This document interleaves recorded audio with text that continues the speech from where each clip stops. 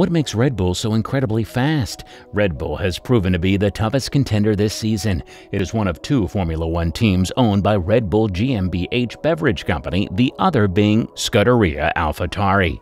Christian Horner has led the Red Bull Racing team since its inception in 2005. This season, Max Verstappen and the Red Bull RB16B outperformed Lewis Hamilton and the Mercedes W12. But what makes it so fast? Let's discuss. The Canadian Grand Prix was won by Red Bull's Max Verstappen, who held off a late challenge from Ferrari's Carlos Sainz. After a late safety car, the two started the final 15 laps nose to tail, but Verstappen held on with other tires despite heavy pressures from Sainz.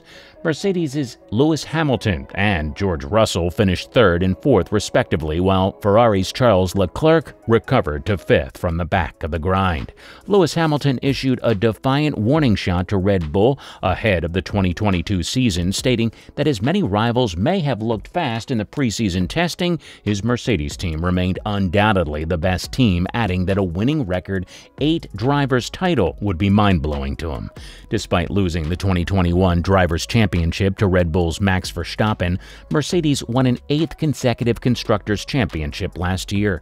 However, during the 2022 preseason testing, Mercedes struggled with bouncing issues on their all-new W13, while Verstappen set the fastest lap on the final day of Bahrain's official preseason test, as Hamilton told reporters, "At the moment, I don't think we'll be competing for wins." When asked about the pecking order ahead of the start of the season during a Q&A session at the Expo 2020 Dubai event, Hamilton backed Mercedes to be strong even in the face of stiff opposition from their rivals.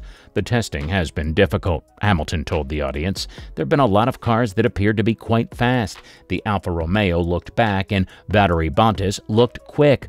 The Red Bulls and Ferraris looked ridiculously fast right now. But we are the best team," Hamilton asserted, undoubtedly. Given the upcoming rule change in Formula One, it'll be interesting to see which team has made the most progress with the new cars for 2022.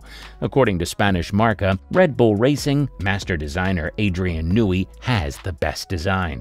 The Spanish media believes Red Bull has the advantage because the most significant changes are in the chassis and aerodynamics, which are the specialties of top designer Newey. His designs typically excel in the twisty sections of circuits, allowing them to compete with Mercedes' superior power. Experts believe Red Bull will have to abandon its high rake philosophy in favor of a flatter design. They estimate that this section of the floor and the rear axle account for 75 to 85% of the performance. At the start of the year, the new cars for 2022 are said to be 3 to 5 seconds slower, but Marca claims to have information indicating that the new Red Bull racing car is already faster in the simulator than the 2021 car. That suggestion is supported by Nico Hülkenberg's statements, who has already tested the simulator version of the new car for Aston Martin. The German recently stated that new cars are not necessarily slower than previous generations. Christian Horner, the Red Bull team boss, believes that getting the tires into their ideal working window was the key to defeating Ferrari at Imola. Red Bull's Max Verstappen and Sergio Perez romped to a 1-2 finish on the rivals' home turf, with Carlos Sainz retiring on the first lap and Charles Leclerc spinning out of contention for a podium late on. It came after Red Bull made several weight-saving and aerodynamic changes in the RB18 after finishing second to Ferrari in the previous round in Australia. Red Bull's pit crew was called into action late in the race after Ferrari decided to gamble by switching from medium to soft tires. Horner reiterated that Red Bull had complete control of their tires at all times, but used the opportunity to respond and maintain the status quo. "I think their front tire was starting to give them trouble, so I think they needed to pit," Horner explained. "They could see the traffic, and I think they thought they'd take advantage while Checo was stuck in traffic. But it didn't work out that way." Red Bull is also leading the pack in terms of top speed this weekend in the United States. Perez achieved a top speed of 336 kilometers an hour, while Ferrari and Mercedes were limited to 327 kilometers an hour and 325 kilometers an hour, respectively. Red Bull could benefit from a 1.28 kilometer long straight. After several years of dominance by Lewis Hamilton and the Mercedes F1 team, the tables appeared to have turned on them at the Red Bull Ring, where they had no answer to Red Bull Racing's pace. Max Verstappen dominated the Styrian Grand Prix 2021 from start to finish, winning by a comfortable 35.743-second margin over Hamilton. The car was created by the F1 team's chief technical officer Adrian Newey as part of an ambitious project revealed at the team's Milton Keynes factory on Tuesday. The two-seat hypercar designed for track use will be produced in a strictly limited run of 50 units and will be designed for maximum performance.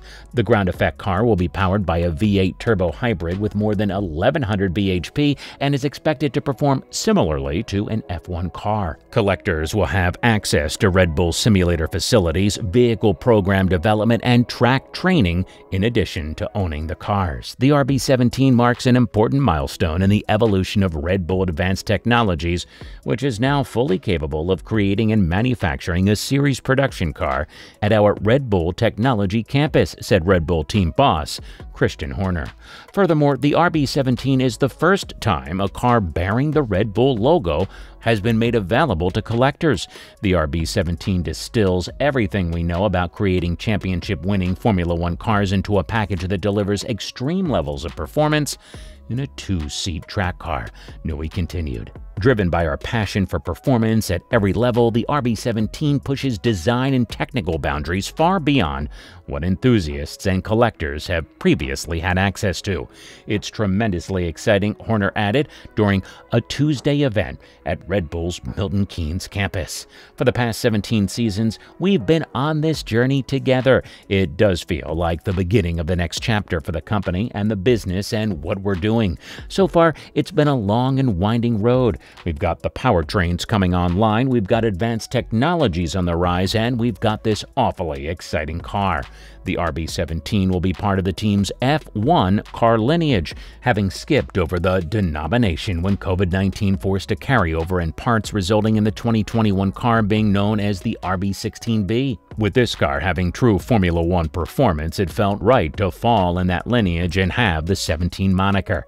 Horner explained, "It's great to see Adrian's enthusiasm for this project is unwavering. It's also a fantastic project for the entire company. One of the frustrations of working with partners and so on was not being able to control your destiny by applying Formula One methodology and timing to it. We've taken control of our destiny with this. It's a daring project, but everything Red Bull does is daring. It's thrilling to be in charge of this project from start to finish without dealing with a customer, which we haven't had to deal with." So far in 2022, Red Bull and main rival Ferrari have been closely matched at most venues, despite their respective cars typically showing strengths in different areas of circuits. The RB18 has shown good straight-line speed while running a low-drag setup, while the F175 has been strong in slow corners. Monaghan, on the other hand, says the team is open to developing the car in a different direction to suit a variety of tracks. "We're learning how to evolve our program and our lap time," Monaghan explained. "It's also relative to those guys. We can examine Ferrari's strengths and weaknesses, and I believe it would be foolish of us not to. At low speeds, they can be quite powerful. Then we tend to perform better in other parts of the circuit. And if you look around occasionally, you'll notice a big visual clue as to how we got our lap time, and they got theirs. Red Bull has always kept their promises and come out on top, and this season has been another triumph for Red Bull. The new car upgrades look promising, and we can't wait to see the updates in action." Well, that's it for today. Leave a like on this video and subscribe to the channel.